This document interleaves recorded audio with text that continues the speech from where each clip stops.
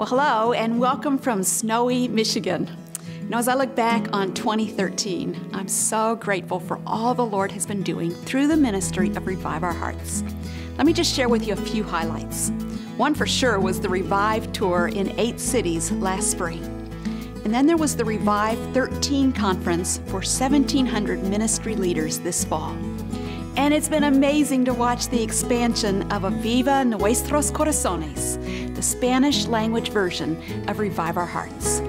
And beyond all of that, I just love the way that women are experiencing greater freedom, fullness, and fruitfulness in Christ, day after day, through our radio programs, our online content, and many other helpful resources. Well, this ministry can continue only as long as friends like you who've been blessed by it support it through their prayers and financial gifts. Almost half of the donations we receive for the entire year arrive in the month of December.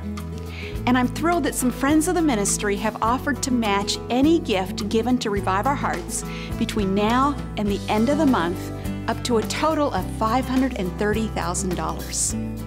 I'm so thankful for all the listeners who've already given toward that matching challenge so far. But we still have a long way to go to meet that challenge.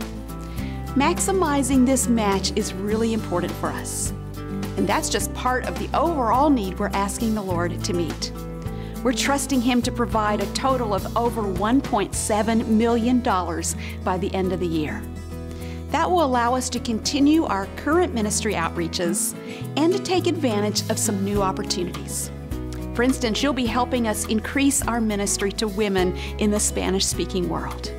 And we also want to explore how we can respond to those who are begging us to make our content available in other languages.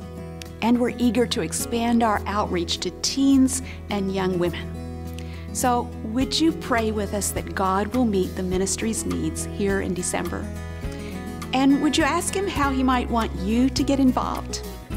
You can help us meet our year-end goal by visiting reviveourhearts.com.